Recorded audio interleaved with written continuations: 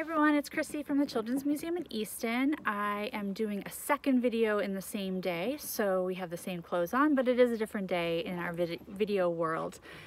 Today we are doing Cloud in a Jar. This one I actually really like to do when we're doing lessons on weather and rain, clouds, anything that has to do with meteorology. So what you'll need is shaving cream. Don't use gel, it doesn't work. Shaving cream, you'll need a clear glass or a cup of water, another little container of water, a dropper or a pipette, and then some food coloring. All right, so the first step, Nick, can you add a drop or two of food coloring to the little container of water, please? Oh, there you got one in there right already. Awesome. We didn't bring a spoon out, but you can use that to kind of mix it up.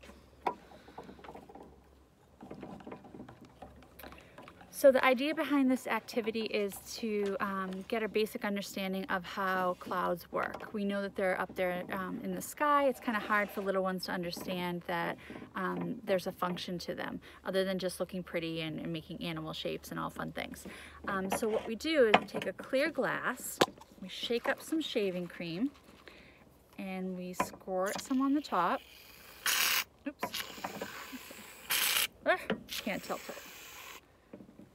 Do it that way. Okay. So basically what we do, and I just got my arm in it.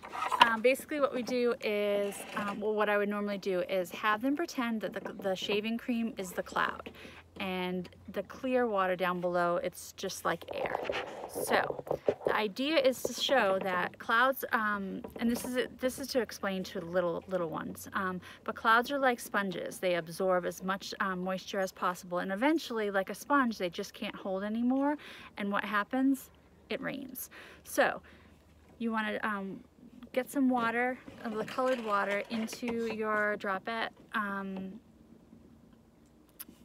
Let's see. And you're going to squeeze, I'm sorry, I assumed that you knew what to do. So you're going to drop some in. You don't have to actually put it in, just drop it, yeah. And so this is basically the cloud absorbing moisture. You can talk about precipitation and condensation, all the different, oh, keep doing. Okay.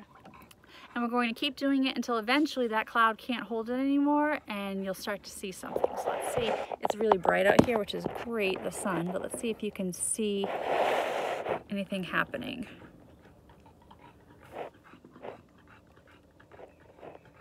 Probably do a little bit. There you go.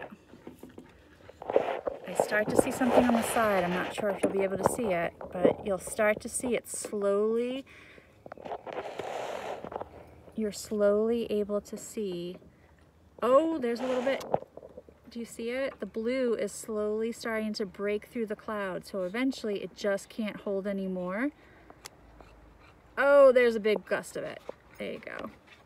So this is a fun one to do. You could do different colors. You could do, you know, it's more, it could be like an arts and craft kind of activity too, but it's a good science activity, like I said. It's awesome. And you can see how much it'll absorb before it finally just rains. Let's see if you can get a good squirt in there. Oh, nice.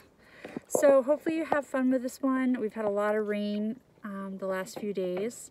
So you may want to hold off on doing this one if you don't want to talk about rain, but it's a nice way to simulate some April showers that are here. Oh, that was a good one. All right. Well, hopefully you liked this one. Have fun, enjoy, and stay safe, and we will be back at it again tomorrow for you. Take care.